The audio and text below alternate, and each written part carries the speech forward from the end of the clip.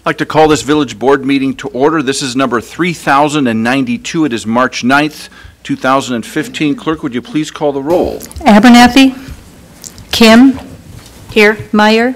Here. Semple. Sullivan. Here. Voss. Here. Very good. Would everyone please rise and join me in the Pledge of Allegiance? I pledge allegiance to the flag of the United States of America and to the republic for which it stands, one nation, under God, indivisible, with liberty and justice for all.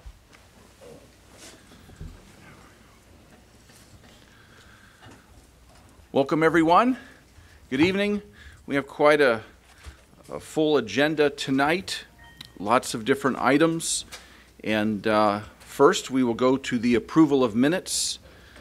This would be a motion to approve the joint committee of the Board of Trustees, Economic Development Commission, and the Planning and Zoning Commission minutes from February 16th, 2015. So moved. Second. Motion by Voss, second by Kim. Any discussion on those minutes? Okay, clerk, please call the roll. Voss. Yes. Kim. Yes. Meyer. Yes. Sullivan. Yes. Motion carries. Very good. All right. That brings us to the time in the evening when we have public commentary. Would anyone present live wish to come up and address the board at this time? If so, raise your hand. Very good. We have one. Anyone else? Okay, ma'am, go ahead and come on up. And then just give us your name and address if you so choose. And My name is Arlene Lally. I'm the Mundelein American Legion Auxiliary Unit President. I'm at 3319 Valley. want to wait? Okay. In Grace Lake. Okay. Ma'am, I think we have you down under presentations in item B. I'm in the wrong category. Coming right up. Coming right up. Sorry, I'll be right back. Okay, thank you very much. Anyone else? Okay, very good. I'll close the floor, and that takes us to the presentations and awards. We have 5 items here this evening. First would be a presentation regarding Gary Wilson. There he is. And I'll turn it over to Mr. Boucher at this time. Thank you. We're here tonight recognizing Gary Wilson, celebrating his 30th anniversary with the village, which, as many of you know, Gary is the engineering inspector for us and has worked on countless number of projects for us. Beyond that, he's been kind of as Joe DeVito is in the public works side of the house, Gary is our go-to guy for anything related to the infrastructure in town. Mainly because he's probably built about 90% of the infrastructure in town. So he's been an incredible asset to us, a very valuable and important piece of our organization. And I just want to call the board's attention to the fact that he is celebrating his 30th year. And Gary is in the audience this evening, so if you could stand up, he's with his wife as well.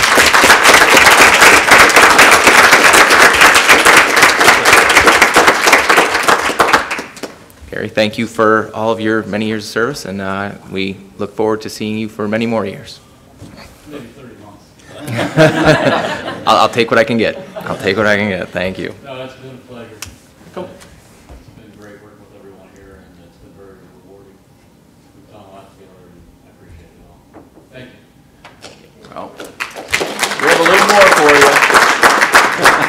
Come on up. We have what is this, a 30-year star award, I guess you could call it. It is a heavy star at that, but it just says for Village of Mundelein Distinguished Service Award presented to Gary Wilson for 30 years of dedicated service to the Village of Mundelein, March 4th, 2015. That was your 30th, so. That's 30 years ago.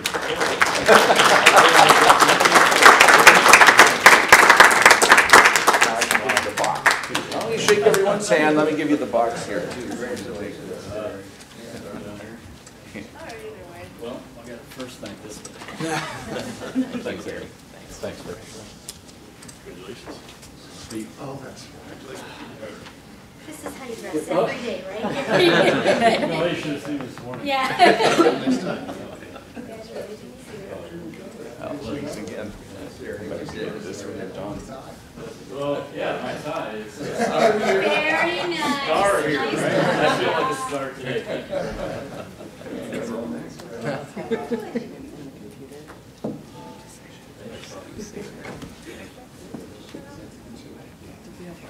Oh, we'll give them. You can get the box later if you want. It'll be up here.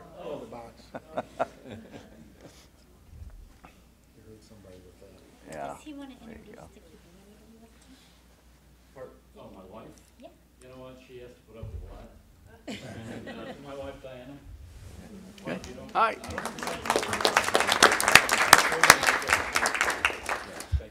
Well, real good. Thank you. Okay, now that takes us to the part in the evening when we have the item 2 under presentations and award. This is from the Mundelein American Legion Auxiliary.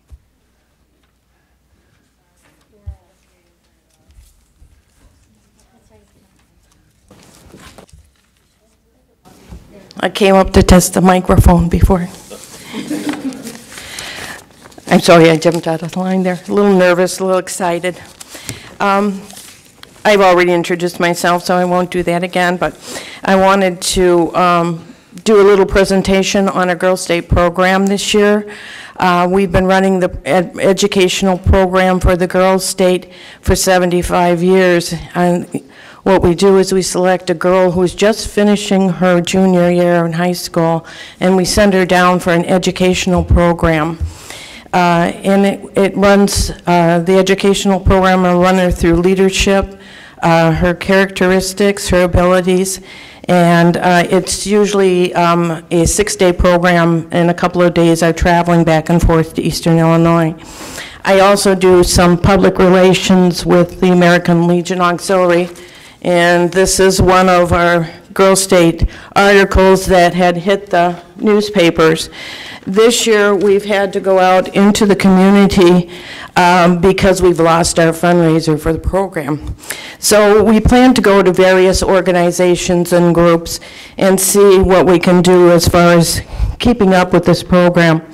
I not only deal with the high schools here in town, we also deal with the Lake Bluff Post, who sends girls from Lake Forest, and we deal with the girls, the Grays Lake Post that sends girls to Grays Lake. So we have a variety of girls that go, but because we lost our fundraiser for this year, the ladies have decided to go out into the community and see what we can do as far as collecting donations.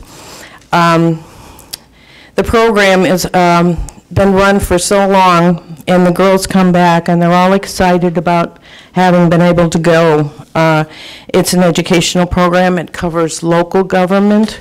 It covers state government as well. They run, they campaign, they make posters. The college is just filled with advertisements of what office they are going to run for. There's a very large election process, excuse me, and the girls have an installation. They get all dressed up. They're all excited when they come back. It costs us $330, and we usually send 2 students from our unit, but we also send about 13 students from the other posts that we deal with. They finance that. We also cover this in our newsletter. I brought some pictures. I brought an album that I give to the schools when we present the program so they know. These are pictures of the students in all of the offices that they had run for, and they come back and they have a knowledge much, much higher than when they left, and they're so glad because they have also know that they have a large ability to do more things as a student and as a citizen as well.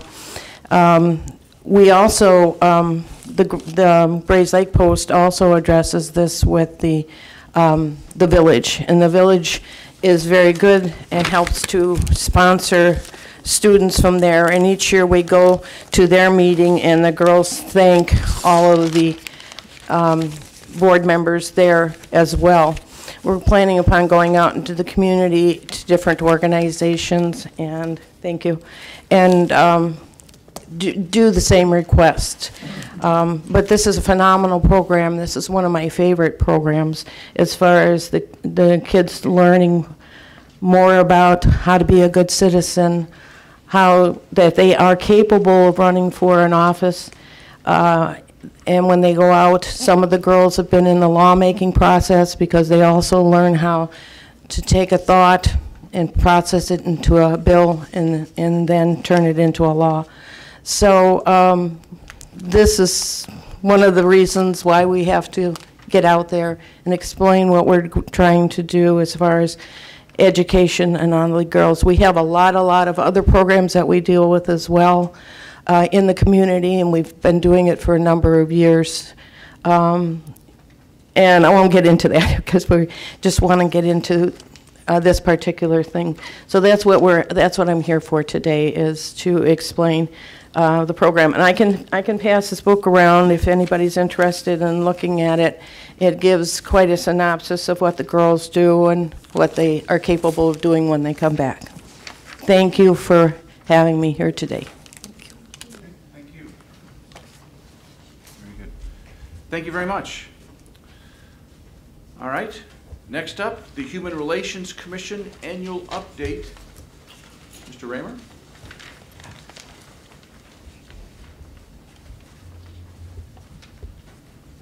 Good evening. Good to see all of you. I assume you got a copy of the report, so I'll just quick highlights.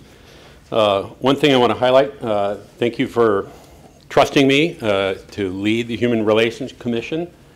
I think one of our big successes so far was the Safe and Smart Community and Police Forum. In spite of sleety weather, the State of Union, and the Blackhawks on TV, we had somewhere between 100 to 120 residents of the village and members of the police department. Chief Gunther and his staff did an outstanding job presenting the goals that he and I agreed on.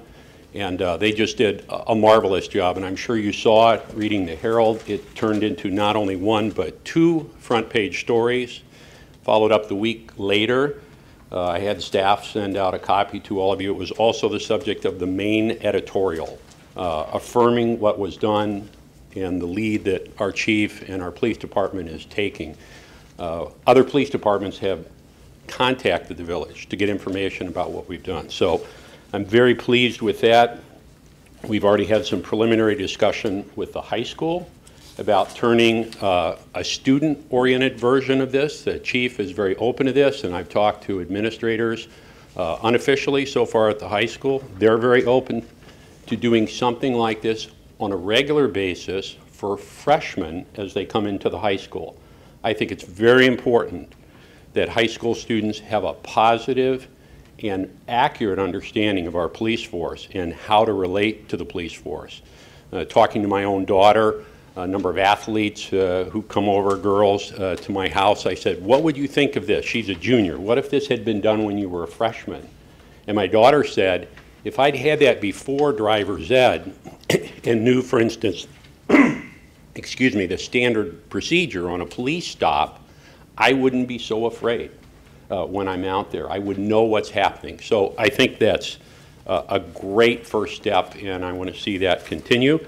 The One World Festival, our second One World Festival, we've already had our first planning meeting for the year, which I am able, because of my job flexibility, to be part of also. We've already made great progress. The entertainment's already lined up, and we're looking at a more public location for it. So I think the third One World Festival is going to be even better. The Diversity Awards, which took place last month, you were all here. I think we had a great organization and a great individual, part of the great things going in Mundelein that we could affirm. Number 4, the Health and Wellness Expo. We've agreed as a commission, it doesn't really line up. It wasn't well attended. It doesn't line up with our purposes, so we are not going to continue that. I had multiple discussions with Margaret Resnick at the Mundelein Park District. She does not want to staff that because it's a Sunday morning during the fireman's breakfast. They already have a health and wellness expo taking place at the rec center.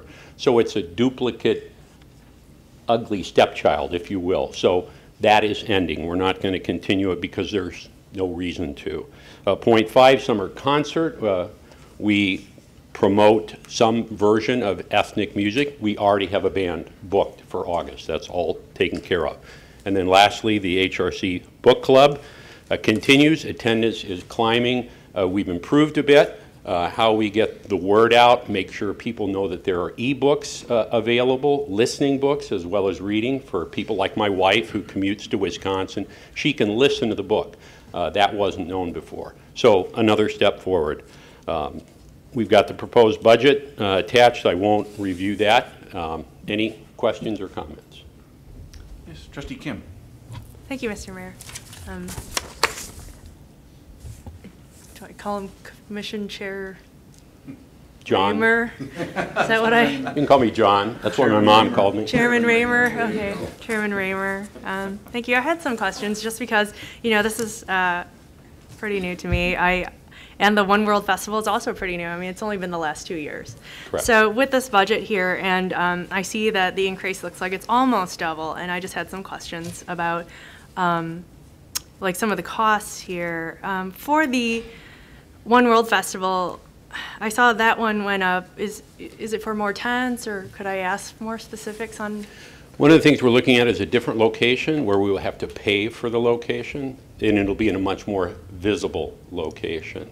The One World Festival was not just funded by the HRC, but a number of community groups gave donations so that we actually, my memory is we finished under cost, so we didn't even use all the budgeted money then, but we're trying to expand it, up the quality of the groups that perform. Kind of like a car, you get what you pay for. You know, if you pay for a used car, you get a used car. If you pay for a nice new car, you get a better car. So we're looking at upping the quality of the acts. That's the main reason for the increase. Okay. I was wondering if, like I know in Schaumburg they have like a festival, and like the 15-minute in-betweens while people are getting ready or something like that, they'll put on martial arts or something like that. And I was wondering if we were also reaching out to our local community groups, in addition to, like, we have a Filipino club in town, just so that, you know, the organic marketing it does is they'll bring their children, which brings, like, the entire family, and so we'll get, like, more bodies. Is that something that you've already considered? There was a lot of outreach to a lot of groups, and in terms of the, one of the things we did that was new this year, instead of having a dead time gap between the performances, which then people tend to drift away, is we tried it for the first time. We think it worked very well. We had a two-person puppet circus act from Argentina, and that kept people there. We're going to do something different, though, this year. Okay. I saw that for some of the police outreach, you were going to go to the Latino churches, but I also wanted to point out that there's that Universidad de Padres also. I didn't see it mentioned, so I didn't know if you knew, but I mean, Luis is highly involved there. So, and then for the speakers and education, this was just something I was wondering, but if there are speakers that come to like the high school or the library and they have some really good ones, could we like piggyback or do like a handhold thing as opposed to like just silo ourselves to like have our speakers and like the library has their speakers? Like, is there any way it could be combined, you know, efforts to bring more crowd to one and build a bond? Well, I think the library, when they do a great job, they bring in a lot of different people that are more on the entertainment side of things. And again, this is something like with the police forum that has never been done before with the HRC. So we've already had discussions. I've put the idea out, and we had a very spirited discussion and a very positive one at our last meeting to try to put the issue of immigration out on the table, specifically Hispanic immigration, given that Mundelein is 40% plus Hispanic. That's the reality of our community. So we just started kicking around the idea, for instance, years ago I saw a film called El Norte, which is the poignant story of a brother and sister who were caught in the Guatemalan Civil War and they worked their way north to Los Angeles. I saw it back in the 80s after it came out. We talked about showing that at the high school and then having a board discussion after that with people who have experienced immigration. So our purpose is different than the library in entertainment. So that's an example of what we started discussing, but then we looked at El Norte and said, oh, it's 2 hours and 40 minutes. That probably won't work. We'll have to find a shorter movie or something. So that's why we've requested this budget. We don't have anything nailed down yet, but as I continue to try to move us forward to be educational and proactive, we can't come up with a great speaker who can come in October and go, oh wait, we have no money. We have to wait 2 years to do it. We want to do things this coming year. So that doesn't mean we're going to spend all $3,000, but if you bring in a quality speaker and you pay any kind of travel expenses, even from Chicago, that can be very significant. Okay, thank you, because I mean, it didn't have details, so I'm wondering. One more question I had, which might be more for this way, is I saw that you had asked for $1,500 for the summer concerts, and isn't the summer concert budgeted on its own? And so, like, they wouldn't have to ask for it? Like, we would have that money supplied for the summer concerts? In the last year, we split the cost of the band between the HRC and summer concerts. And this year, we're doing the same thing. Right. The HRC chose the band. Right. It's a little more expensive, so the cross-funding worked very well. Yeah. We've got a lot of things done already. We already have the group lined up, Bandoleros, which is an outstanding group. They agreed to drop their price down, but it's still even more than that, so the village is already contributing, but they're extremely well known. They're recorded. We think with the right kind of publicity that we could see a huge crowd downtown for that in August. That's great. All right, thank you so much for answering my questions. Okay, anyone else? Yes, Trustee Sullivan. Thank you, Pastor Raymer. Appreciate all your efforts. Yes. Has the Human Relations Commission discussed, thought about any methods of raising revenue at any other activities? We have not. No? No. You want to sell beer? We don't have a liquor license. Okay. And I think that's outside of the ordinance, which I believe you helped draft. Yes. Right. I didn't recall selling liquor in it. No, okay. We'll leave that to others. Well, and just... Okay. Well, John, we could add, though, that at One World Festival, there is a lot of donations. So that $7,000 doesn't really contemplate the revenue that comes in from the One World Festival. Right. It comes in, the library is a funder, so is the Park District. Park District, a number of businesses Yeah, contributed. number of businesses. It was 12, 14, 15,000, something like that was the cost. Because there's no charge to it. Okay. You know, and it's not just the HRC. There's many organizations that put One World Festival, and again, because of the flexibility of my job, I was actually able to attend the planning meetings, which had never happened before. So I was more involved in it. Thank you. You're welcome. Okay, anyone else? All right. Well, my compliments. I went to the police forum. It was, outstanding. You did a great job, you guys. You did great. Look forward to the coming year, and we'll certainly take your budget. We have the budget meetings coming up, and we'll take it certainly under advisement and great consideration. Thank you very much. Great, thank you. All right. All right. This takes us to presentation. We're going to do a little proclamation here, and this is for recognizing the Lake County Center for Independent Living. They are celebrating their 25th year this year. And so before I read this, I was told that there's a number of important people here tonight, and I just want you to raise your hand and maybe wave to the crowd, all right? There we go. Well, let me read your name. Let's see who you are. Just a second here. All right, so Kelly Brooks, Executive Director. There she is right there. Claudia Stevens. Very good. Donna Rasmussen. There she is. Vanessa Gonzalez. Excellent. Amanda Mullins. There she is. Chris Holmes. Yep. There he is. Laura Mellon. There she is. Judy Honig. Very good. All right. Well, thank you for attending tonight. Let me read this. This is a Mayoral proclamation recognizing Lake County Center for Independent Living, their 25th years of service to the Lake and McHenry counties. Whereas the Center for Independent Living is a not-for-profit 501c3 organization that has served people with disabilities in Lake and McHenry County for 25 years. And whereas the Lake County office of the Center for Independent Living has been located in the village of Mundelein since 1992, and whereas LCCIL assists youth and adults with disabilities to live independent, active, and fulfilling lives by providing access to educational programs, living skills training, employment readiness, assistive technology training, support groups, peer mentoring, and more. And whereas the Lake County Center for Independent Living is governed and staffed by a majority of people with disabilities who have a first-hand understanding of the disability experience, which enables the organization to best serve its patrons.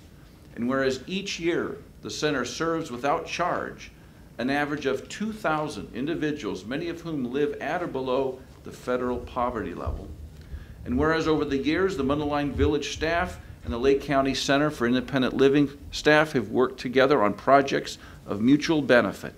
And whereas the Mundelein Village Board is proud of its partnership with the Center for Independent Living and pleased to have had the center located in downtown Mundelein for 23 years. Now therefore be it proclaimed by the Mayor and Board of Trustees of the Village of Mundelein that the Lake County Center for Independent Living is hereby officially commended for the excellent service it has provided to Lake and McHenry residents and the residents of Mundelein for 25 years. Be it further proclaimed that the Village of Mundelein urges the business community, civic leaders, elected officials, and general public to generously support the Center's 2015 Silver Anniversary Gala benefit on April 25th, 2015 at the Doubletree Hotel. It's on my calendar, and my wife and I, it's on our calendar to attend that, and I hope that everyone watching certainly considers going to the April 25th Gala at Doubletree. Now, to sign up for that, do we go to your website? Is that kind of what we should do there to? We sent you an invitation. Yeah, right. That included the trustees. We know Victor sent an invitation, so if you didn't get one, there's an advertisement on the website. Excellent. Okay. So you didn't have a mic, so let me repeat that. So okay. Many people in the community got an invitation, so go ahead and respond to that, RSVP. And then also, if you didn't get one and you want to attend, you can certainly go to the website, and there's an advertisement there as well. Okay? I went there the other day and had a great discussion with lots of folks about village issues. It was wonderful. We went pretty deep into the weeds on some details on things in town. It was great. Had a great time, and I'm looking forward to the gala. And congratulations on 25 years of service for us. Thanks so much. All right. Okay. Oh, well, I should get this. Yeah, you know what? I have this for you. Come on up. I'm sorry. Well, here it is. Kelly Brooks, right? Yes, thank excellent. you very Well, much. there you go. Thank you very much. Let's give them a hand, folks.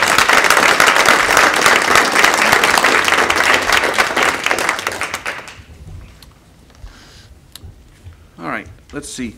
Finally, we have a proclamation. You can check your packets. This is for the Change Your Clocks, Change Your Batteries Week. Happens twice a year, and I pretty much give the same points every time. A few years ago, there was a fire down by Diamond Lake, a house fire, and I think the people's lives were spared because they had working batteries in their smoke detectors in their home. Real simple thing to do.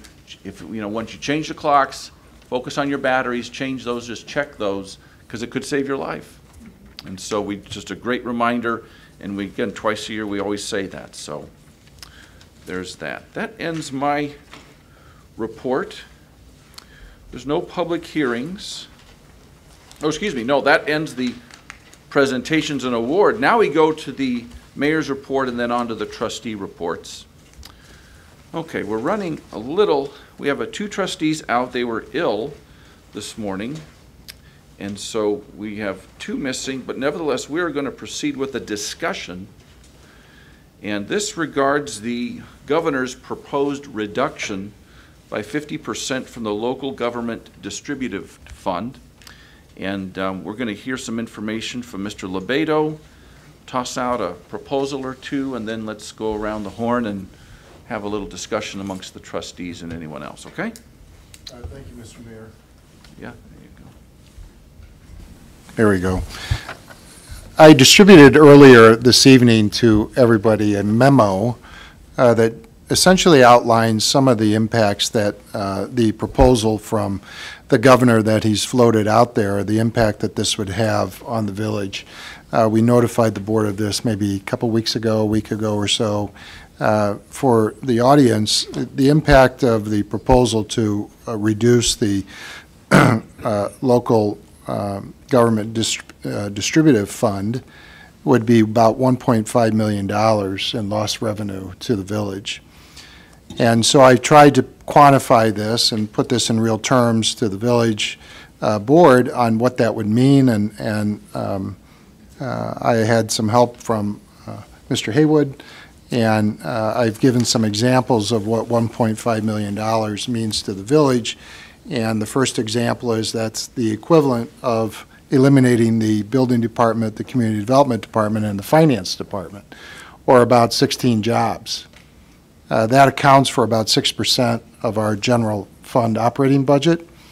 And certainly there are other things that we'd have to do that would be more catastrophic.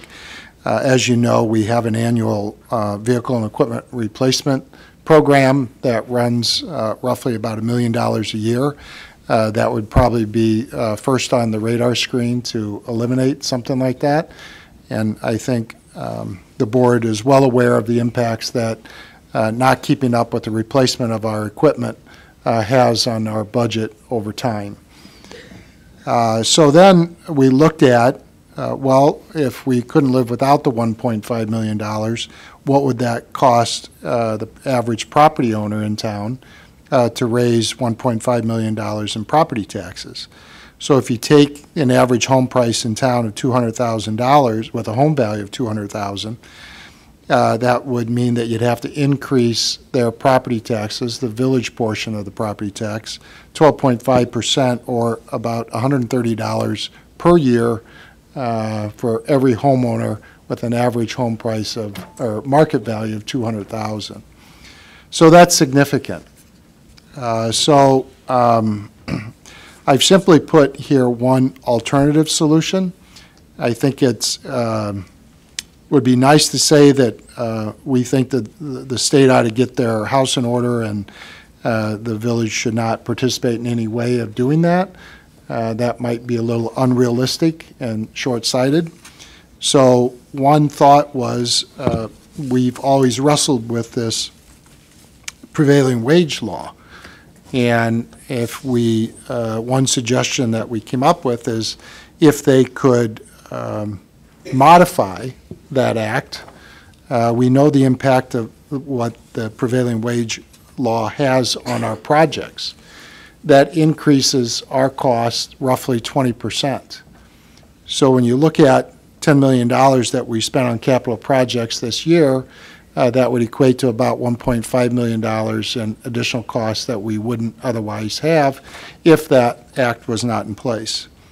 Perhaps it's not a 50% proposal as the governor has suggested, reducing the revenue distribution, but maybe it could be 25% as a suggestion. So I just simply put this out there for the board to think about, to discuss, and I think ultimately we're looking for direction. We are suggesting that a letter be sent to our legislators from Mayor Lentz that would outline some of the comments that the board makes tonight. Okay. That's the information, and we can open it up for some discussion. You want to kick it off? That'd be great. Go ahead, Trustee Sullivan. Turn my light on. Well, this is not a new suggestion. This has been put forth for 3 or 4 legislative sessions, and it's never come to pass. However, I take it a little more seriously that the new governor has brought this forward. Although a 25% reduction is not going to happen. 50%, certainly not.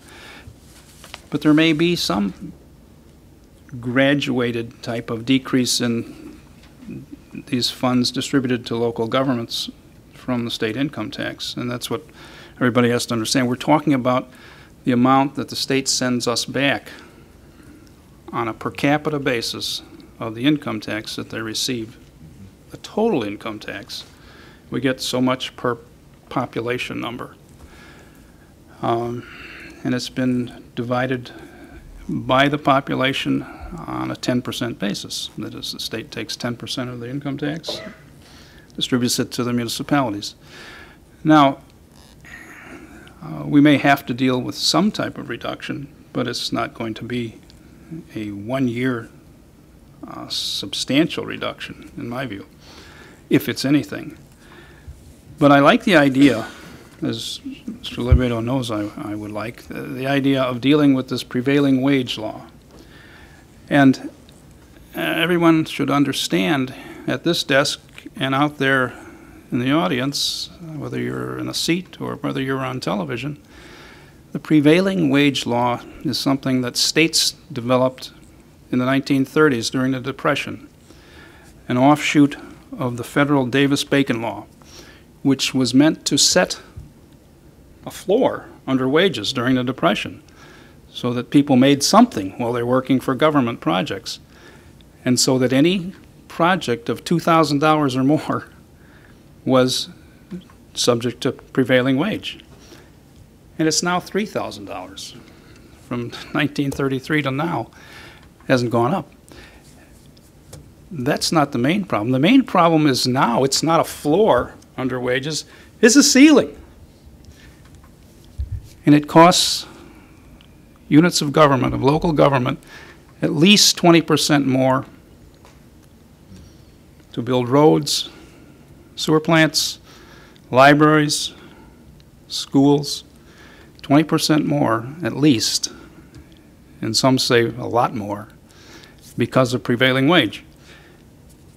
Now, if we didn't have prevailing wage and we were able to decrease the cost 20%,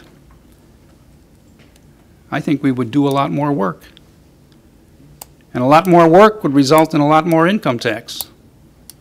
And more income tax and more jobs is exactly what the state of Illinois needs.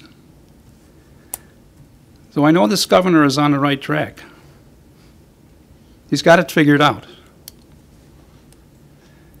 And I think we have to be patient with him. It's not going to happen. We're not going to have a brick drop on us in regard to revenue loss.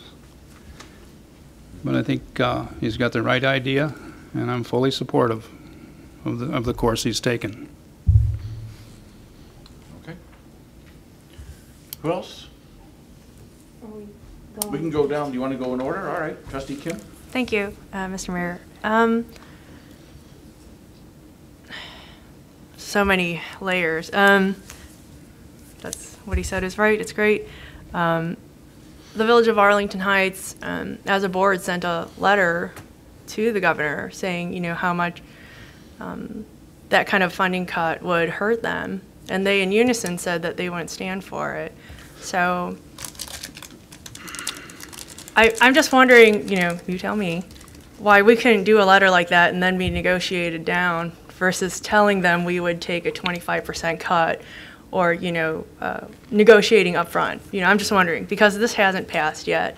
And, you know, also, too, to add to what Trustee Sullivan is saying, Chairman Lawler of Lake County is also talking to the Rauner team on taking out the unfunded mandates. So, I mean, that might help some of this, too. So I just don't know if I saw the harm in sending a letter saying that, you know, we wouldn't want to put this burden on the residents. You know, this shaking of Springfield is great, and maybe there's some other cuts you could make, but that municipalities were so lean, we could have been like Six Sigma black belts, I mean, through all the years of recession and like carving it down the way it was. And so at the end of the day, I really want to be able to look the resident in the eyes and say, we did everything we possibly could, and this is the end result. but that we had fought, for it. I mean, not saying what Sullivan said is not valid, Trustee Sullivan, because like I said, Chairman Lawler is working on that, and that could actually, help some of this as well. I just didn't see the harm in, sending a letter as a board, to speak out for it. But. Yeah, I think the suggestion is that you would authorize me to send a letter. At this point, the notion would be to send it to our legislators, our representatives, because the negotiating that goes on with the governor is going to be done by the House and the Senate. And so we want to influence the people that really are going to be doing the negotiating. We could send a letter to Governor Rauner. I don't know that that's going to have the effect, the full frontal effect, as if we went to our immediate reps. So you're saying we should send it to them? Yeah, but why can't we do both? Exactly. Yeah, we could certainly do both. We could do both, I suppose. It would be targeted at our legislators, though, certainly. But, yeah, it could go to both. Why not? Yeah, it's only paper. Sure. Sure. Trustee Vaughn? Thank you, Mr. Mayor. I would like to see us send a letter to the governor as well as our legislators, because I think that if he understood the full force of what he's suggesting, perhaps he would reconsider. And, when we heard Governor Rauner talk last week, he was big on saying, that the power should come back more locally so that people will have more impact. And that would be great if the state was going to stop collecting money and say, instead, let your municipalities collect it. But what he's saying is that the state will continue to collect the same amount of money, it just won't be shared. So instead of the state tightening their budget, he's suggesting that we, who already have, tighten ours. I find fault in that logic a bit. If, as he's saying, let's give the power back locally, then great, let's let the state stop collecting that money and we can collect it and we know how to spend it better than they do. If that's the logic, I'm all for it.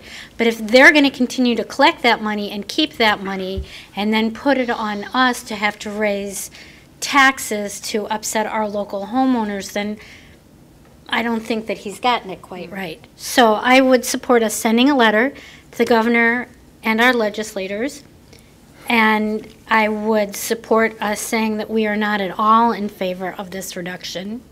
And I would support the letter suggesting that if they wanted to truly be helpful, they would get rid of all their unfunded mandates, including prevailing wage. And that would be hugely helpful to help us decide what is best for our community and helping us control our costs better. Thank you. Thank you. Trustee Meyer? Yeah, I don't want to duplicate, but I would agree with what Trustee Voss said. But in addition, I don't think I would want to make any of these alternate solutions in that first letter. I think we send it, we object to it. I think down the line, if there is no other recourse and one of these things is going to happen, at that time, that's when you take this out of your pocket and say, okay, if this is an absolute mandate, then we'd like to, have you look at it this way.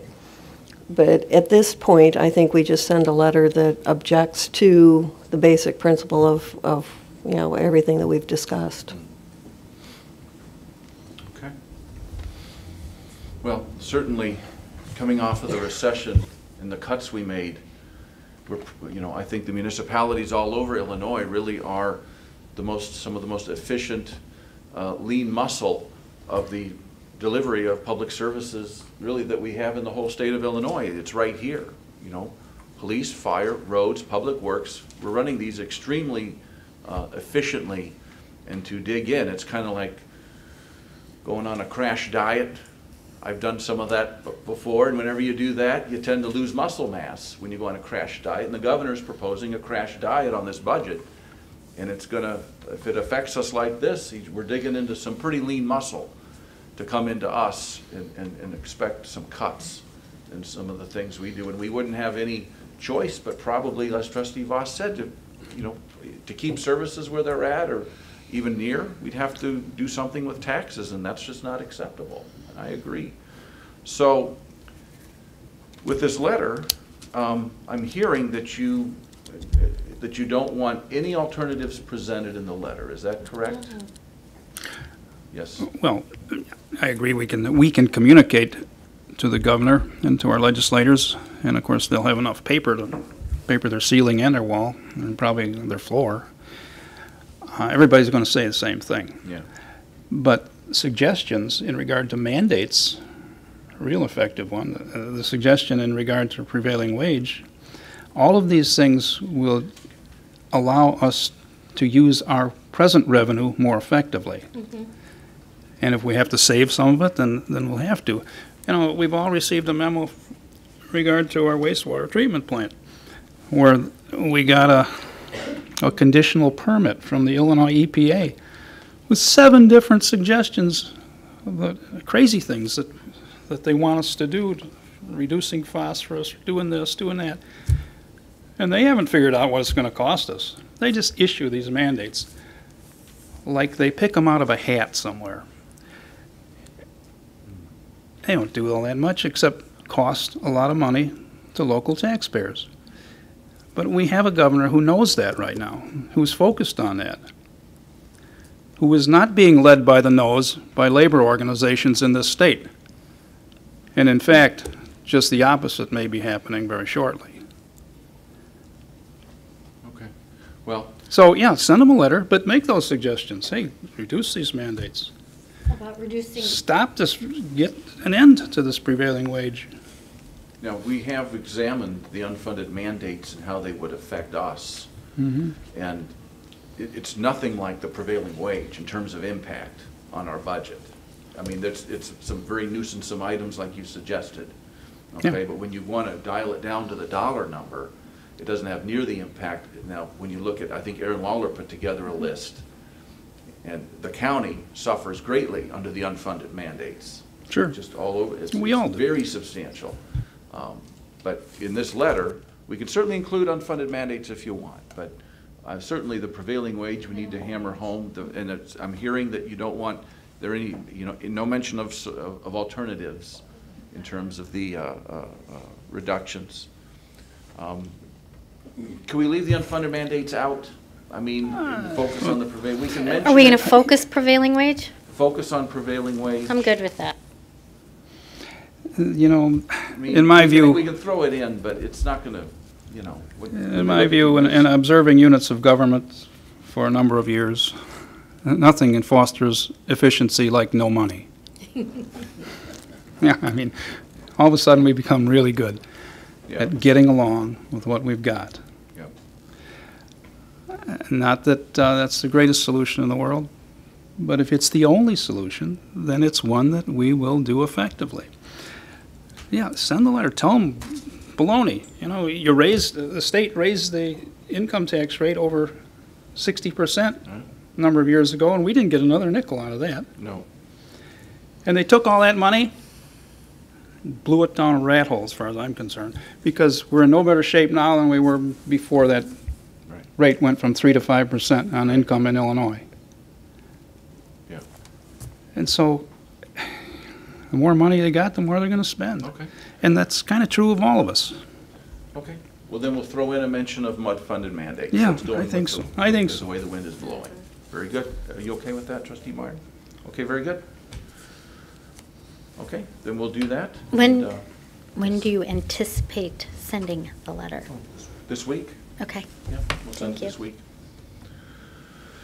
Very good. That's it for my report. We'll go to the trustee reports. We're going to have some, because we're two down here, we'll go to the alternatives here. So, Public Works Committee, Trustee Meyer. I actually don't have anything for the report tonight. Excuse me. I'm getting confirmation that there's nothing to bring up related to Public Works, so I'm done. Very good, thank you. Finance Committee, Trustee Sullivan. Thank you, Mr. Mayor. This evening, we have a motion, and that is to pay an amount to AT&T for a number of bills totaling $13,384.75. And I'll make that motion to pay these bills. Second? Motion by Sullivan, second by Kim. Discussion? Clerk, please call the roll. Sullivan, Yes. Kim, Yes. Meyer, Abstain. Voss. Yes. Mayor votes yes. Make it 4. Very good. This evening on our omnibus list of motions, we have a motion to pay our bill list. That amount is $1,069,289.63. And some of the significant amounts thereon are, one of them is for $53,695, the purchase of 2 Ford Explorer vehicles, one for public safety, one for public works. We have a bill for Lake Michigan Water of $168,992. Piertano Construction Company for the Route 60 water main project. We have a bill of $115,768.80. Is that the final bill for that? No, it's still working on that. Okay, and then finally, a large piece of equipment, the Vactor. That's a sewer cleaning machine. Vactor is a term, evidently the cross between a tractor and a vacuum. I would have to ask the vendor, but I'm assuming that sounds good. We'll go with that. All right. It's a wonderful machine if you've got a plugged sewer and your basement's full of stuff. Anyway, it's $372,960. And that completes my report. But, Mr. Mayor, I had some other comments that I think I've been thinking about for a long time. And it's been brought to a head recently where we've had some controversy lately in regard to the state of our commercial health in the village of Mundelein. Before I talk about that, I'd like to let you know, many of you know, I've been around a long time. This June will be our family's 48th year in Mundelein. I've served on the Planning Commission, I've served on school boards. I've been in this seat for 16 years, and this is my third to the last meeting. At any rate, I see a lot of concern about the state of the village in regard to its commercial health, especially in regard to restaurants, and especially comparing us to the village of Libertyville. You know, I grew up in Libertyville. I went to Libertyville Fremont High School before there was a Mundelein High School. Still got a lot of real good friends in Libertyville, and of course a lot of real good ones in Mundelein. My wife and I got out of college. We came to Mundelein and we started a business. Mundelein has been awfully good to us, awfully good. So it's with some dismay that I see a few fellow residents become very critical of their home, especially in regard to restaurants. Well, this afternoon I went on Libertyville's website, and I thought, boy, they must have a lot of restaurants, and we must not have many at all. I discovered that Libertyville has, on their website at any rate, 87 restaurants. And I think I've been to half of them. 13 of them I would categorize as fine restaurants. That is a restaurant with a full menu, you know, a 3 or 4 course menu and a full liquor license. So then I went to Mundelein's list of restaurants. We got more restaurants than Libertyville does. And we have the same number of fine restaurants. In fact, 2 of them are my favorite restaurants. I think one of the real best-kept secrets in Mundelein is some of the fine restaurants that we have here. I don't go to Libertyville to a restaurant. I don't want to drive 15 miles I don't want to drive around for 15 minutes looking for a parking place and then walk 3 blocks to a restaurant and pay 20 to 30% more. The $15 glass of wine is not my thing. That's why I live in Mundelein.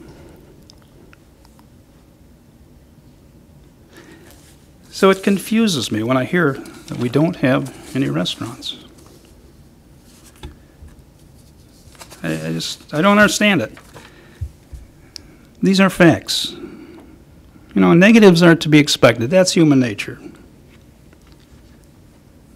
You know, consider the guy who killed the golden goose. We're not about to do that here, but at the same time, consider Mundelein's positives in comparison to the town that you are so envious of, little small number of you. Industrial base, far bigger in Mundelein than in Libertyville. Municipal facilities and services, in my view, substantially superior.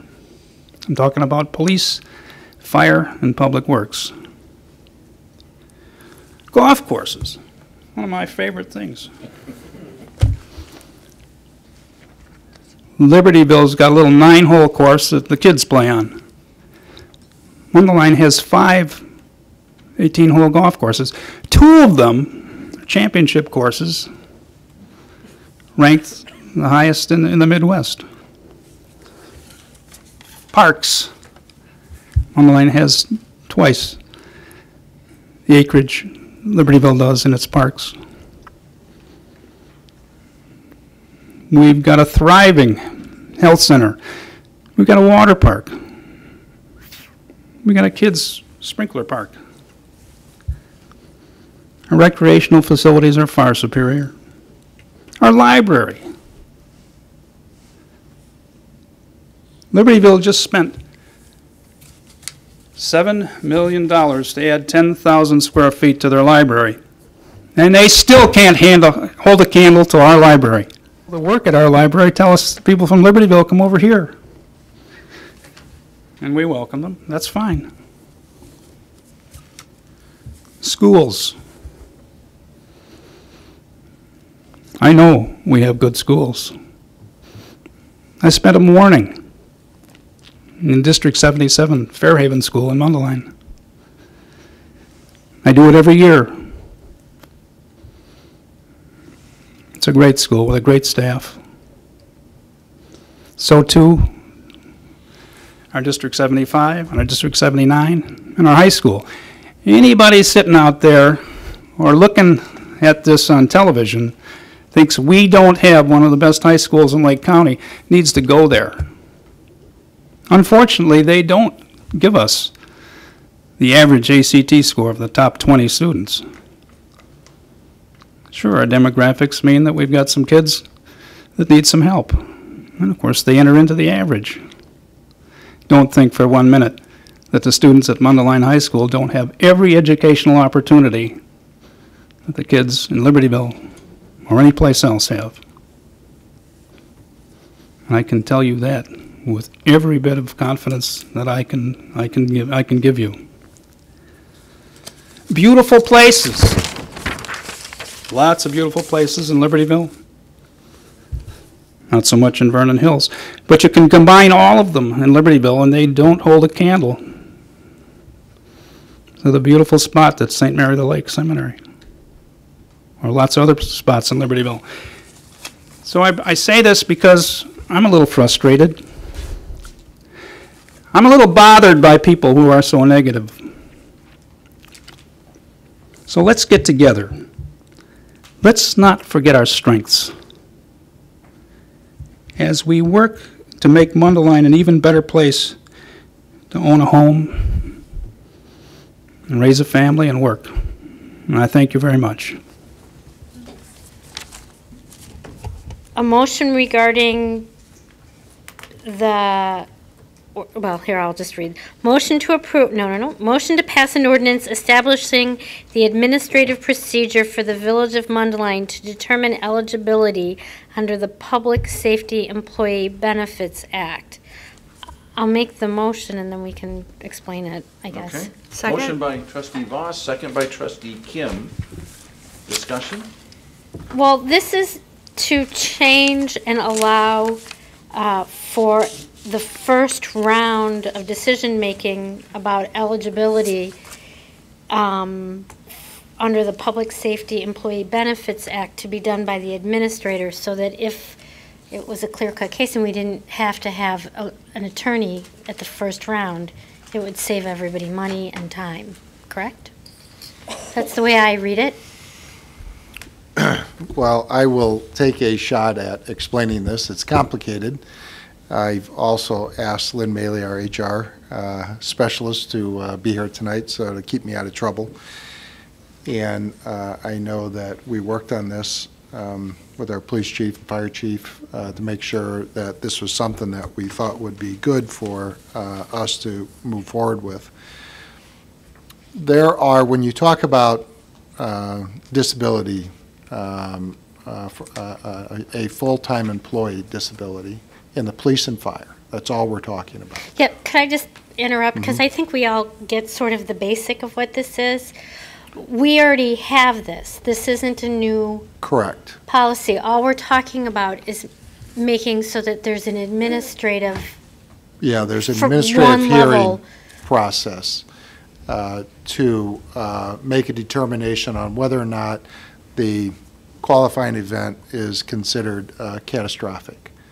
And when a public safety is injured in the line of duty, and it's catastrophic, then they're entitled to certain benefits.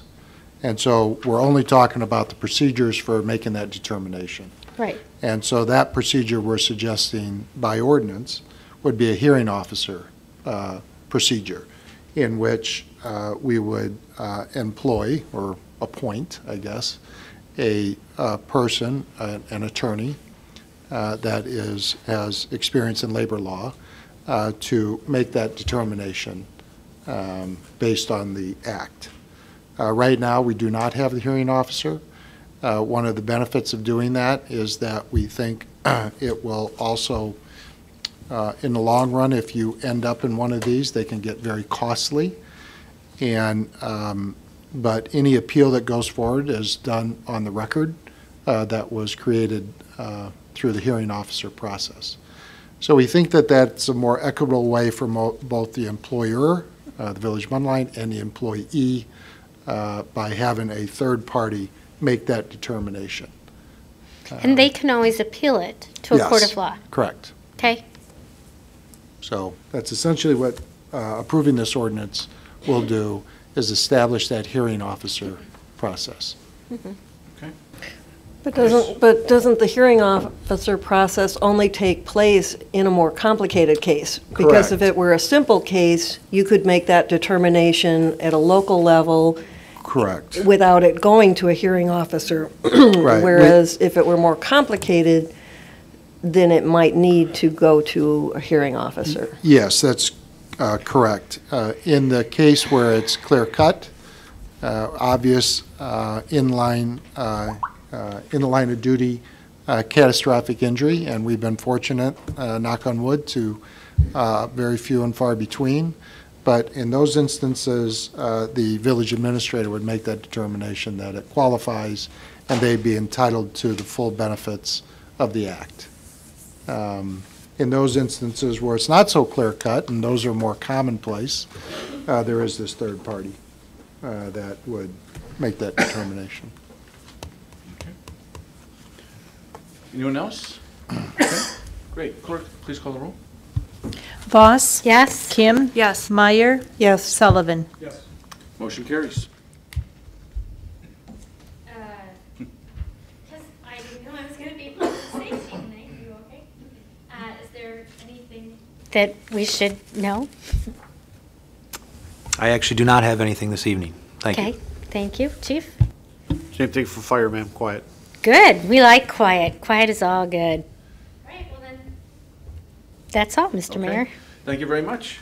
Well, coming back to you, Trustee Voss, Community and Economic Development Committee. We have a few things there that should promote a little discussion. We do have a few things here that are going to promote a little discussion. Before we get to them, I just would like to announce that the GLMV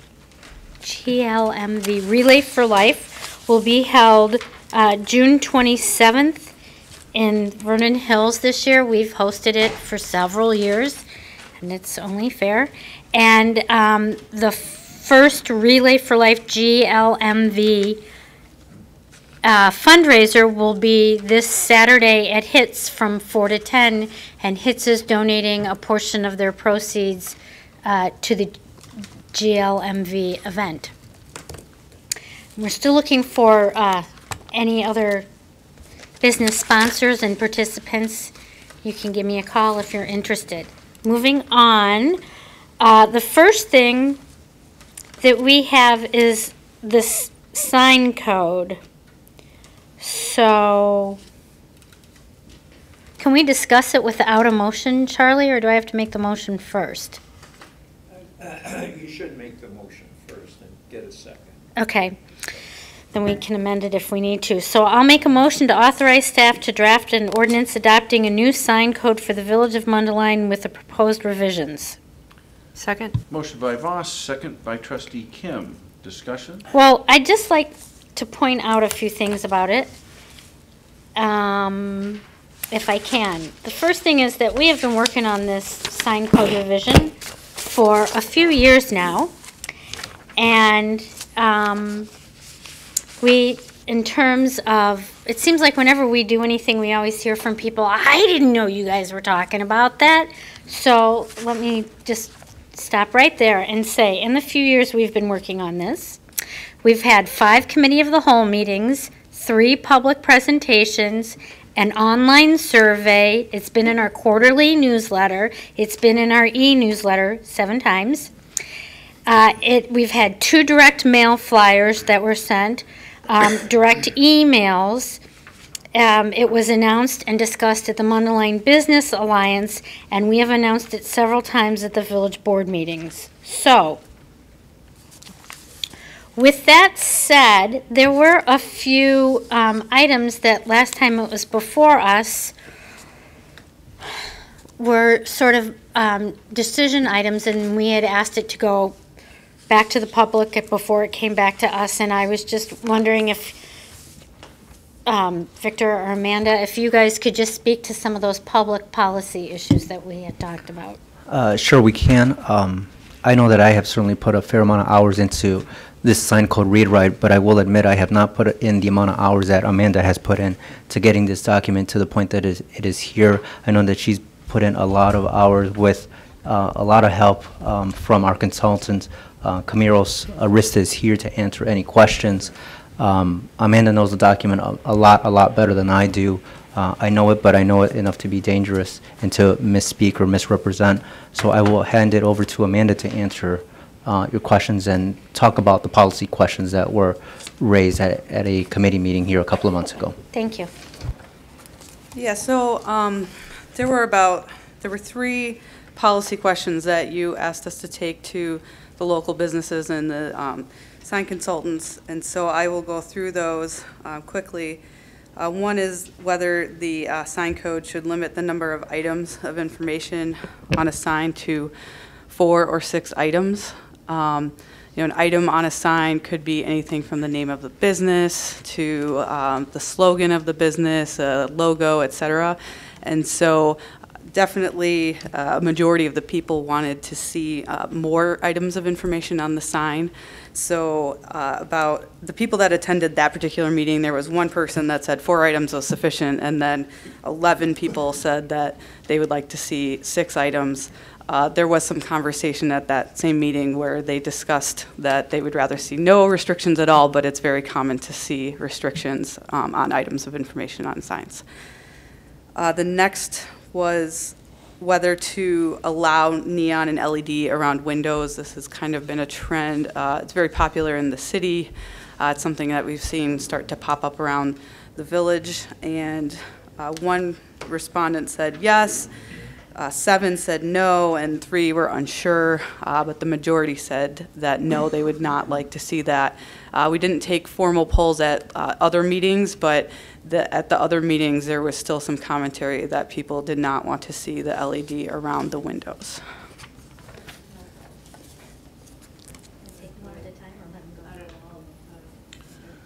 Well, could you just announce the third one, then we'll Yeah. come back to the top? That'd be great. The other was whether to change the window sign coverage, and that was from, we currently allow 50%, and that's whether to reduce it to 30%. It was, a majority wanted the 50%, so it was eight people at that meeting wanted to see 50, 2 wanted to see 30, and then there were 2 that said neither. They wanted to see a visual comparison. You know, it's very hard to, everybody has different window signs, so it's hard to really justify like a comparison without going through like a ton of pictures, but we could definitely do that. I have a large inventory of pictures of signs. Right. Got that. Okay. All right.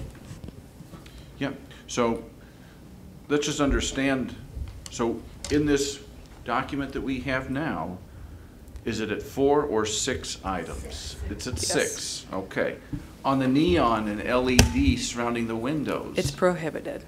It's prohibited? Correct, it's prohibited. We are not allowing the neon or LED around the windows. So you're talking about the outline? Just the outline of like windows and doors. You could have a neon or LED sign in your window. In the window, right? Yes. And just to clarify, Mr. Mayor, this doesn't include holiday decorations. Right, correct. It does not include holiday decorations. Very good. And then we kept it at 50? Yes, correct. We kept it at covered. 50%. Okay. And that was easy, or it's easier as well from an administrative standpoint. It's easier to kind of visually say that's 50 than to try to calculate a 30%. Right. Very good. Just on these 3 things specifically, I had a question on the neon LED. The last time it had come before us, it was a no LED, but neon is okay. So with the new revisions, neither, like both would be prohibited. At the previous meeting, it was both were being recommended as being prohibited. Okay. So did anyone come to the meetings that had neon or LED around their window? yes, Okay. we did have some representatives there.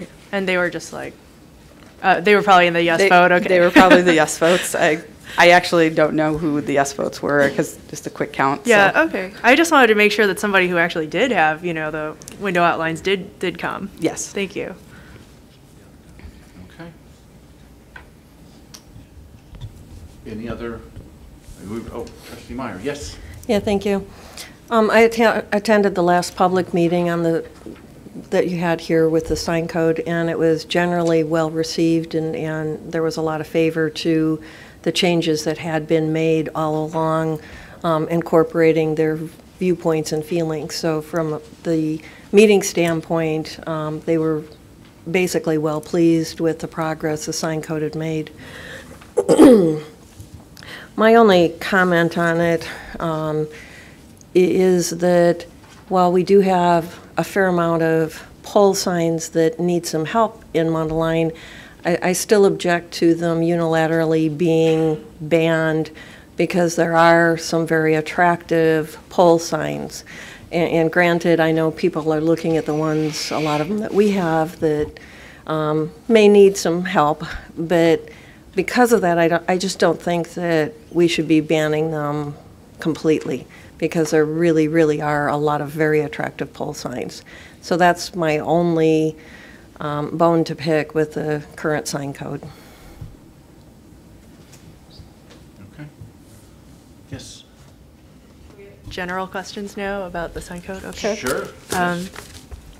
I just wanted to make sure, last time it had come before us, I thought the majority voted by attrition, but this one is by amortization? Is this correct? Yes. Yes. Okay. The proposal is for amortization. 5 years. Everyone asks, so I will ask so I know what to say. What about Bill's Pub sign? That is a pole sign with a letterboard. Will that have to come down? Yes. That is subject to the amortization if the board chooses to go through with that. Did anyone from Bill's Pub come to talk about that sign? No, not that I'm aware of. They did not sign in if they were present. Okay. just don't want them to do the, oh, we didn't hear about it until just now. They received the mailings, though. Yeah, I mean, so. for sure. Trustee Yeah. Voss went through everything, and like, you know, that's the thing. Is like somebody will always, no matter how much you do, be like, I never heard this. You know, this is all news to me, and like, no matter how far and wide you put it out there. And so, I mean, it's good. We have seriously blasted it for years out there, and that was my concern. Was that, you know, will they have enough opportunity to speak? And they certainly did. All right, that's all the questions I have. Thank you. It reminded me of something else that was one of the discussion points on the fees for the companies that are going to be required to replace their signs. I know that there was some discussion at that public meeting about fees and potentially waiving fees and the cost of some of that, doing that. Have we come to any conclusion on any of that at this point? We have a grant. There's nothing that was discussed at a staff level yet about fee reductions. We did discuss very preliminary with building about changing some of the fee structure in general for permits, but nothing is being proposed for change at this point. But that doesn't mean it couldn't in the future. The fees aren't actually addressed in the code itself. Right. And so if that's something that the board wants us to look into, we could definitely do that.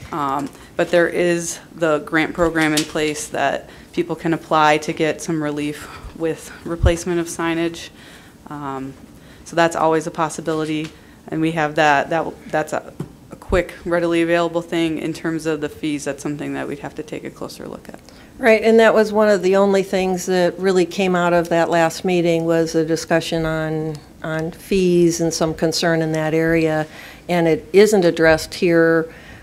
So I think, I know I, for one, would like to see that addressed going forward, to come to some kind of plan in addition to, you know, the grant and that, because not everybody's going to apply for that, not everybody's going to get accepted for that. And so there could be a whole host of people that aren't able to take advantage of that and would like some kind of relief. Sure, and to put it in perspective, in the report, staff did an inventory of the signs in the village, and of the commercial signage, there were approximately 876 signs, and 214 of them were non-conforming in some way. Either it was a pole or a cabinet sign. Looking at that perspective, I didn't look at landscaping, I didn't look at setbacks. In terms of industrial, there were 162 signs and 27 were non-conforming. Percentage-wise, you know, it was about 22% of signs. So signs vary in price. It depends on what somebody wants to put up. So it could be, you know, an inexpensive venture. It could be a more expensive venture. I know that I did discuss a little bit with one of our local sign contractors some ways that he could even, he was asking about modifications to cabinets to kind of make them into what we're looking for under the new code. And there are some creative ways to reuse some of those structures, but meet kind of those goals of the new code as well. Yes, Trustee Voss. Thank you. So my question is about, you know, my fave electronic signs. Yes. So I know that I marked this, and I, of course, can't find where I marked it, and my little computer's having some major problems this evening. So currently, we require a 15-foot setback. Yes. And that will remain? The proposal is to reduce it to 5 feet. And why do we want them within 5 feet of the curb? Because really, that would be like smack dab on the sidewalk, right? We have granted some variances in the past for setbacks. St. Andrews is one of them, and Consumers Credit Union's another one of those. It would be closer to the sidewalk, but there's still typically the parkway that comes in between and the sidewalk, and then the 5 feet for the signage. The reason for the proposal is that a lot of people are asking if they want to retrofit their signs that they already have in place with a cabinet, and many of those signs are closer than the 15 feet.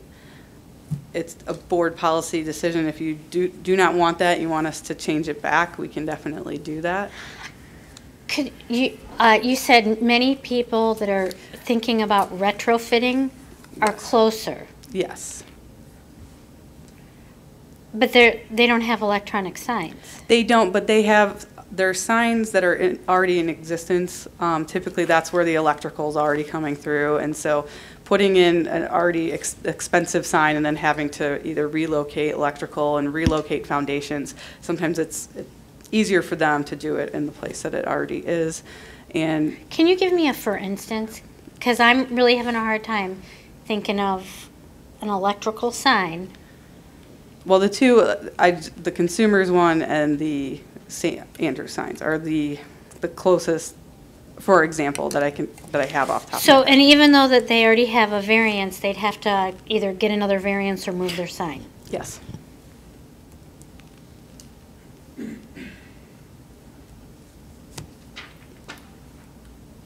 Are there other signs? There are a lot of signs in town that are likely to be 5 feet or closer. That's because we don't have a setback requirement currently. Well, I was just thinking that for those particular signs, we require a big frontage and a big parcel of land. We do, correct. So are there other locations that are more likely to then get one of these because they only require a 5-foot setback? I think an example might be Tavern on 60 sign. Like that sign is likely one of those close signs to the property line. And so if they were to ask for a sign, they'd either have to move it into their parking lot, further into their parking lot, or ask for a variance. But that's an example I could think of for a sign like that. Are we talking about two different things? Yeah, electric signs and electronic signs? Electric message signs. No, I'm talking about electronic message signs. No, they don't have 2.5 acres, though. They don't have 2 acres. And I'm just using it as an example, yeah. not necessarily that's one that's asking for it, but. Okay, so I'm asking specifically because of the size of lot and the frontage that we require, how many electronic message signs? I don't know. We looked at that when Yeah, the board, not this board, but the past board, considered that ordinance, and there wasn't that many. I mean, the number to me seems to me it was around 15 properties in town that might meet the requirements that we had for electronic message signs. Right. But the 5-foot setback distance from the property line really doesn't come into play. It could be 10 feet, it could be 15 feet, as Amanda points out.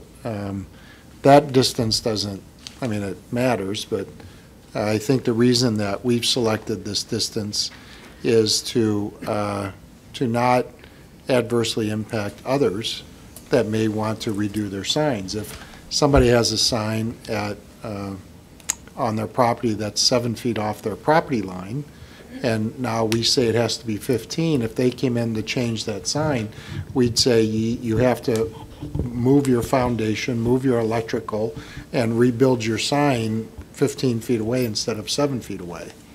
So when we looked at the signs in town, we determined that 5-foot setbacks seemed reasonable because there was lots of signs that were up near the property line. Correct. And it didn't seem to have a real visual impact or problem for them to continue to have the sign there, as long as they complied with the rules that we're proposing in the new sign code.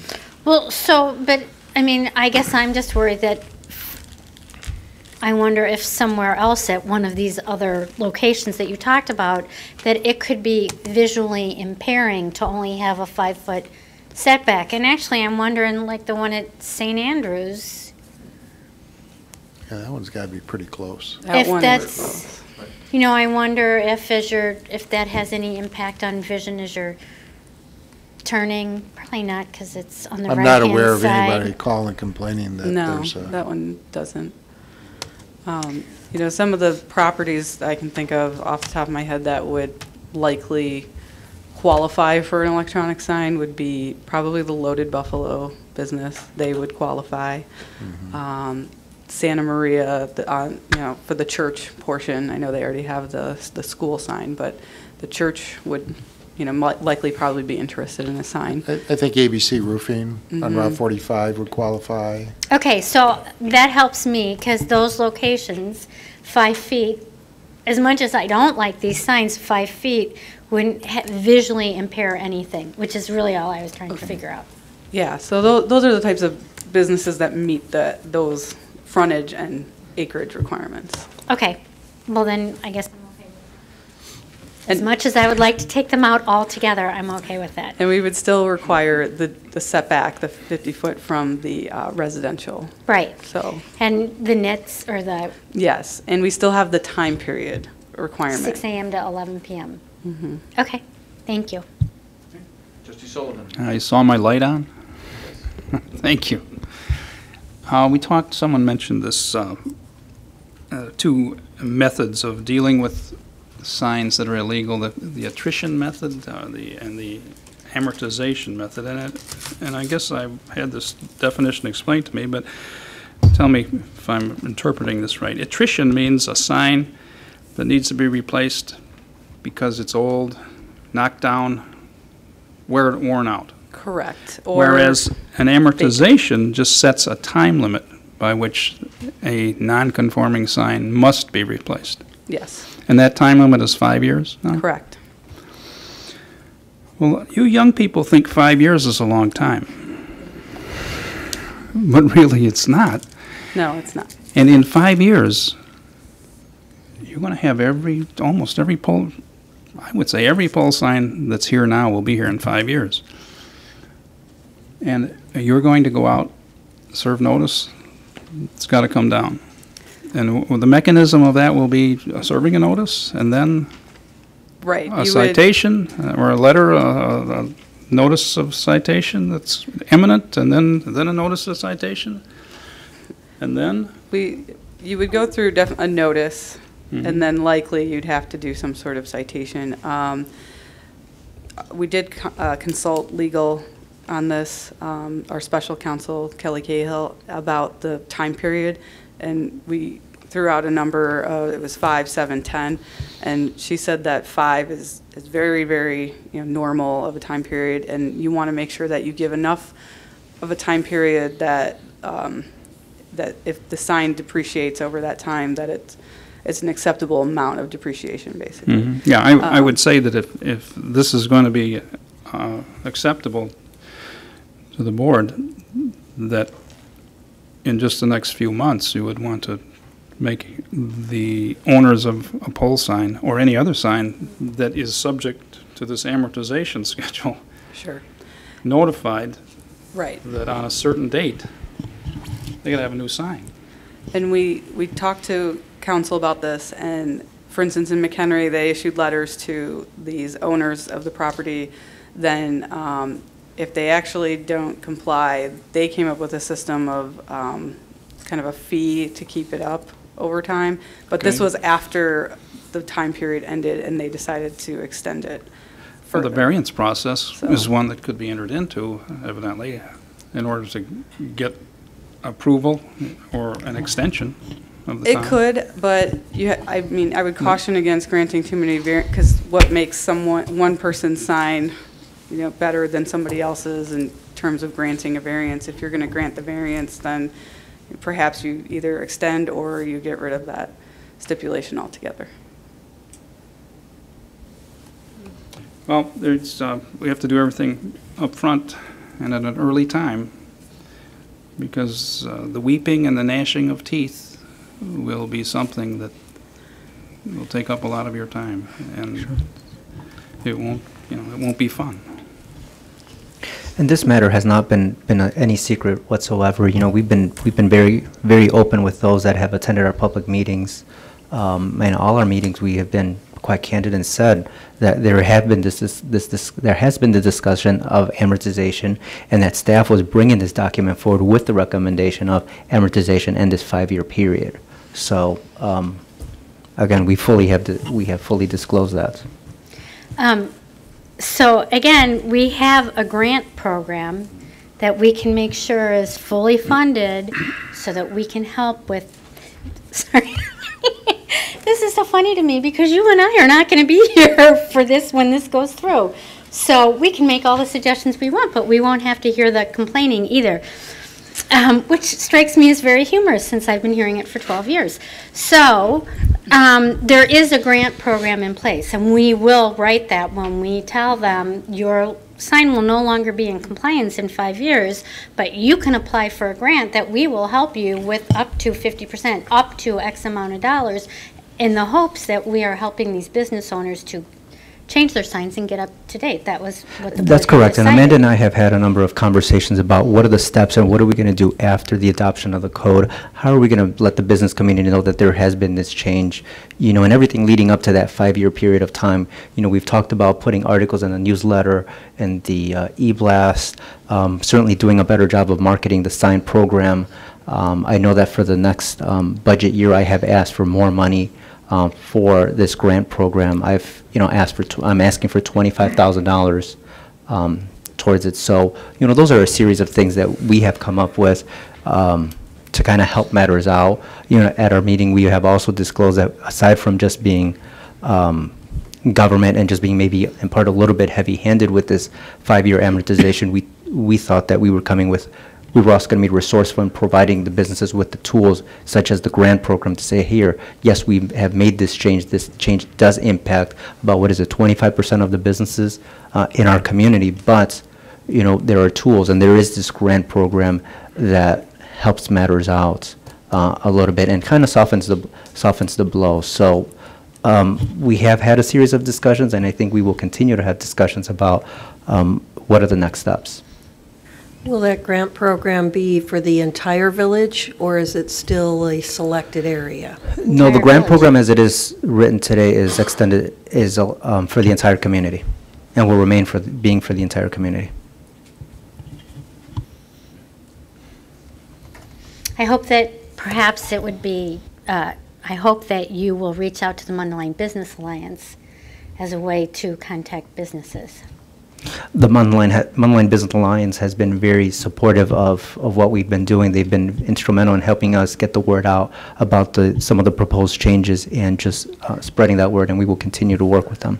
My understanding is that the business community is excited about this sign ordinance and feels like it'll put a better face on our village and help with economic development. The business community is excited.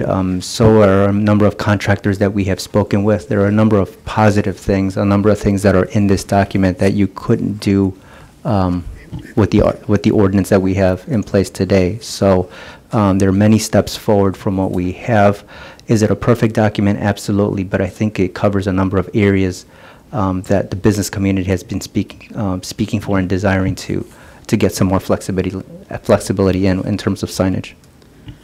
Right, and I think if you look at the attachments to the packet, there is an attachment that shows examples of images of existing, and the existing being the existing code versus the proposed code.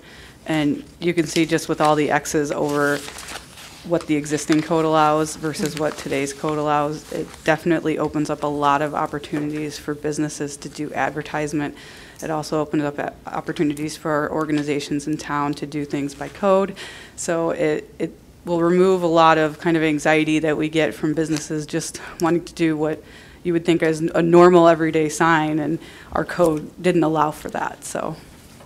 And the other thing is that we are going to prohibit some existing signs. Some of the, I would just remind the board that we have been having staff sort of turn their back on non-conforming signs, not enforcing our sign code, knowing that it would change. But we all agreed that once we make this change to the new sign code, we'll support staff in their efforts to enforce the sign code immediately.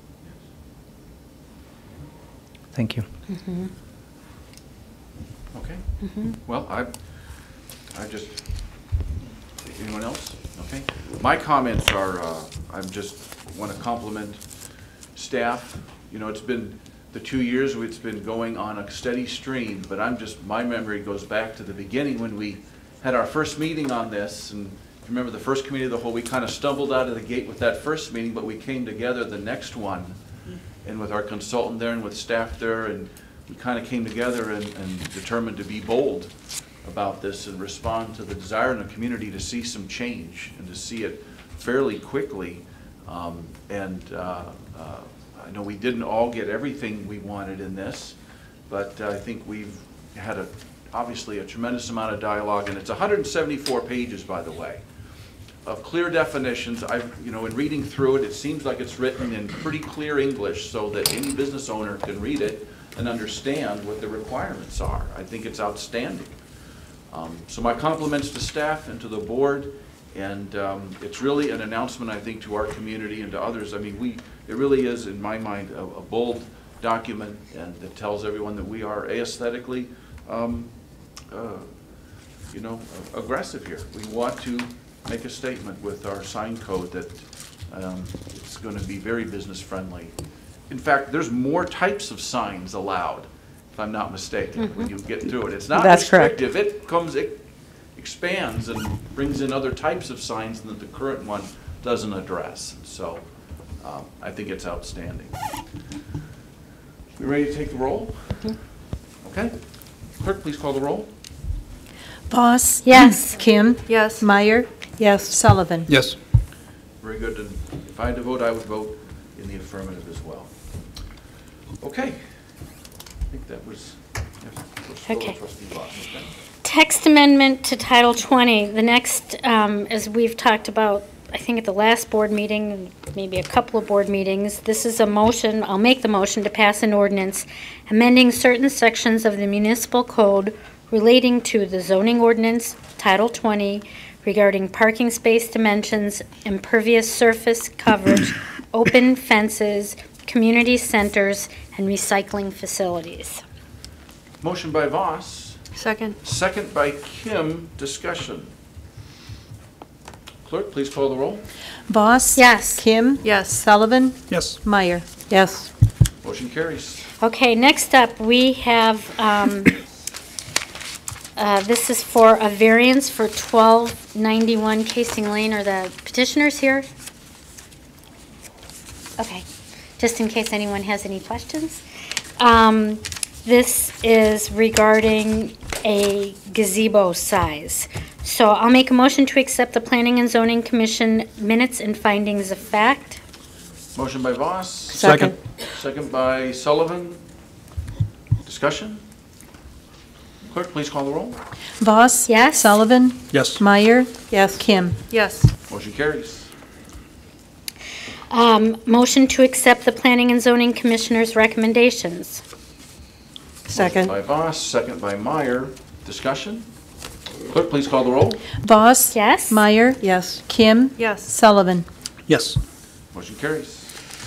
And lastly, I'll make a motion to authorize staff to draft an ordinance granting a variation to section 20.52.040 parentheses H parentheses 1, granting relief from the maximum square footage permitted for a gazebo at 1291 Casing Lane. Motion by Second. Voss. Second. Second by Meyer. Discussion. Yes, please. Trustee Voss.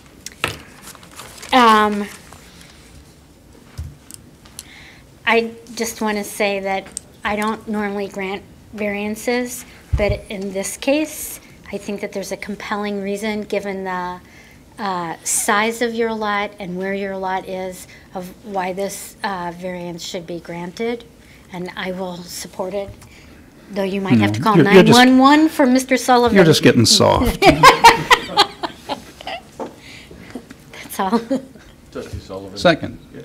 That's made and seconded. Oh, no, I No. thought you wanted to say. Oh, no, Okay. I'm fine with it. I'm fine with it. So it looks like a It was beautiful made and thing. seconded already, yeah. Oh, yeah, fine. Do you have anything? No, it looks beautiful. I'm envious. Okay. Anyone else? Okay. All right. Clerk, please call the roll. Voss? Yes? Meyer? Yes. Kim? Yes. Sullivan? Yes. Motion carries. Okay. I'm hoping I'm done, because otherwise you're going to have to give me a second.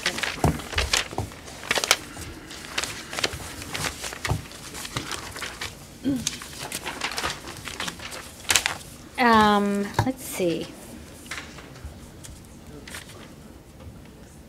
That's it. I am done. That's all. Thank you. Thank you. Next up, Communication and Marketing Committee, Trustee Kim. Thank you, Mr. Mayor. I have no motions tonight, but I have a couple of updates.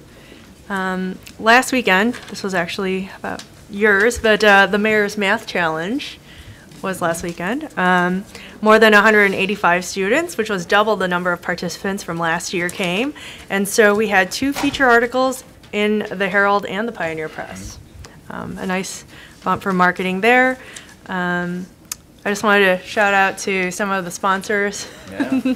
We had $8,000 in scholarship money raised from these 8 sponsors: Garden Fresh, McDonald's, McLean Fogg, Fifth Third Bank, Consumers Co-op Association, Mundelein Community Bank, Northside Bank, and Steve's Window Cleaning. That's not you, right? No. All right.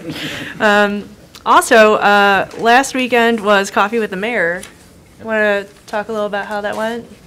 Yeah, Coffee with the Mayor was at Omega at the side room. We have that at the first Saturday every month. And it's myself and Trustee Abernathy joined me for this one. And there were about a dozen people for about an hour and a half, I'd say. And we just talked village issues over a cup of coffee. It was great. And went over a wide variety of things and got into great detail. And it was very well spirited and very nice. Do you know when the next one is and who it's with? I don't have the trustee yet. It's the first Saturday of April, and so it'll be at Omega again in the side room when you walk in on the right side. I'd look at the date if I had it, but it's secure. April 4th. April 4th? Okay, April 4th. And there's a new business profile video up, and that one's for Tighthead Brewery. And it's up, is it up on YouTube right now? No. Okay. No. So what does this mean then here? Maybe it's being edited. It says business profile video. We filmed it this last week. Oh, okay. And over at Tighthead Brewery Company. So it's being edited? All right, I'm getting a nod yes from the back of the room. Bruce Durr, it went very well. Yep. All right. And lastly, I have that we are finishing up the quarterly newsletter, and that's going to be distributed at the end of March. Thank you. Okay. Okay, Trustee Abernathy isn't present, so that takes us to the Transportation and Infrastructure Committee. Trustee Sullivan, how can you spend more of our money there? Okay, thank you, Mr. Mayor. We have one motion. This is in regard to a request for authorization to advertise for construction bids for the fiscal year ending 2016 street project. Yep. This is just part 2? Yes, correct. Okay. Everybody, I think you have seen the information regarding the part 1 and 2 of the street project. We're going to separate this into 2 bids and hopefully do everything. But if not, I think the split of the bidding process will help us make a decision in regard to how much we actually can do. So this is a motion to authorize the Department of Public Works and Engineering to solicit bids for the fiscal year 2016 street improvement project part 2. I'll make that motion. Second. Motion by Sullivan, second by Trustee Kim. Discussion? All right, clerk, please call the roll. Sullivan? Yes. Kim? Yes. Voss? Yes. Meyer? Yes. Motion carries.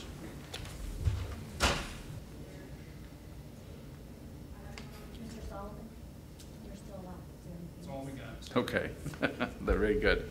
That takes us to other reports. Does any trustee have any other report or comment Yes. or issue? Yes, Trustee Yes, I do.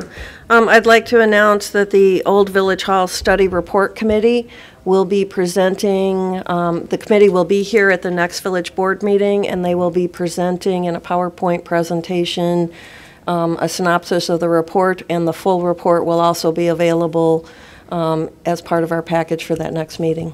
Excellent. And that's been in the works for a better part of... Since probably like August. Yeah, since August. Excellent. Well, Yeah, August was when we made the committee selection, and September we had our first meeting. Tremendous. This is to answer the question, or help us answer the question, what do we do with the old village hall? We have covered everything from A to Z. I look forward to hearing your report. I know we all do, with great interest. Anything else? Other reports, anybody? All right, we'll move on to scheduled business. We have the omnibus vote items. Does any trustee wish to pull items 1, 2, or 3? I'd like to take 2. Trustee Kim would like to pull number 2 off. Anyone else? Okay, do I have a motion to pass items 1 and 3 on the omnibus vote list? So moved. Second. Motion by Kim, second by Trustee Meyer. Discussion? Clerk, please call the roll. Kim? Yes. Meyer? Yes. Voss? Yes. Sullivan? Yes. Motion carries. That takes us to item 2, Trustee Kim. I wasn't here for this meeting, so I wasn't sure how can I just say present that I'm here? I mean, that was 2009. I think we probably all, I don't know, was anyone? Yeah? Yeah, you were there. There you go. Trustee Kim and I were not here for that meeting. There you go. So, Semple, Sullivan, and Voss were. If we don't, I mean- For this matter, all you need is 3 votes, a majority of them. Well, but we don't have 3 who were here for that meeting tonight since trustee Semple isn't here. Can we remove this and put it on the next meeting? Yes. Okay. Or if we all vote. So I'll need a motion to remove this from the agenda. Okay. I'll make that motion. Motion by Kim to remove item 2 from the agenda. Second. Second by Sullivan. Discussion. Clerk, please call the roll. Kim? Yes. Sullivan? Yes. Voss? Yes. Meyer? yes. Motion carries. That takes us to village staff reports. Village Administrator, Mr. Lebedo. Thank you, Mr. Mayor. I just have one item for consideration by the board. It's a resolution approving the final summary on the downtown redevelopment Village Hall construction project. The summary of this, and I know Mr. Schupkegel can answer more specific questions, but this closes out the Village Hall project. There's remaining roughly $52,000 worth of additional work that has been enumerated on the punch list item in your packet tonight. And one of the items that we take a lot of pride in is the fact that we received LEED Gold certification on the building, and that was just announced a short time ago. And so that was always always at the end of every conversation we had, where are we at with the point systems? And it's based on a point system. And so we're just thrilled that we were able to achieve that. It wasn't without a lot of hard work on the project. So if there's any questions specifically we can answer on this, we'd be glad to. Okay. Well, first, our compliments on getting LEED Gold, right? We've been talking about that since day one on this building, so that's excellent. You know, congrats. I mean, that's wonderful. If there's no questions, then I guess we need a motion then, right? Yes. So I need a motion from a trustee to adopt a resolution approving the final summary on downtown redevelopment Village Hall construction project. So moved. Motion by trustee Meyer, second by trustee Sullivan. Further discussion? Okay, clerk, please call the roll. Meyer? Yes. Sullivan? Yes. Voss? Yes. Kim? Yes. Motion carries.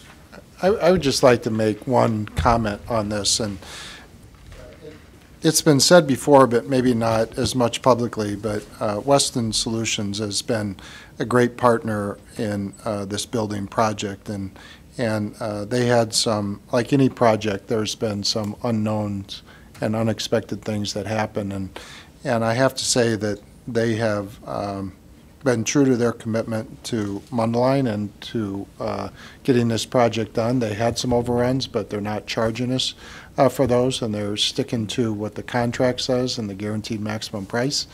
And it's just been, it's refreshing, I guess, to work with a company that, you know, their word means something to them, and that's how they've been acting all along. So I just want to let the board know that. Good. It's been a pleasure to deal with them.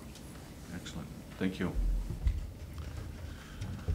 Okay, did that wrap up your report? Okay, very good. Let's go to Village Attorney, Mr. Marino.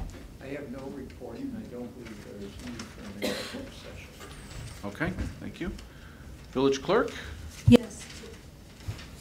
Tomorrow is the last day to register or do a change of address for voting eligibility in the April 7th consolidated election, the last day here in Village Hall. Once that closes tomorrow, the grace period begins March 11th through April 4th at the Lake County Clerk's Office in Waukegan, and March 23rd to April 4th at the Lake County Central Permit Facility on Winchester Road. That it? Okay. Okay, there's no executive session tonight, no other business. That wraps it up. Do I have a motion to adjourn? So moved. Second. Motion by Voss, second by Kim. All in favor, say aye. Aye. All opposed, same sign. Thank you very much. Thank you, everybody.